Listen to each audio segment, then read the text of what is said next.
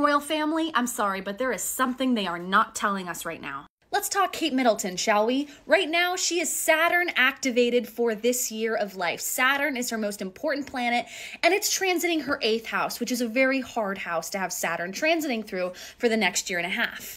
I also have to say Chiron is exactly squaring her natal sun within 2 degrees, and the sun is the ruler of her physical body. Health-wise, this can be illness, this can be a lot of long-suffering difficulty with physical body issues, vitality, life force. We're gonna have this huge unexpected things, positive new developments with her career, how she's seen contribution service that's gonna be happening in her line of work come up this April. But here's the thing that's really fascinating. Just last week, Kate Middleton activated her major career peak period of her life until April 2025. And by the way, this Scorpio major peak period of her life in her career is a positive time for career matters. Career-wise, it looks really strong with her, but unfortunately right now she's in an Aries period in her zodiacal releasing for her health and body, and this is very challenging for her. This difficult health period will last until August of 2024.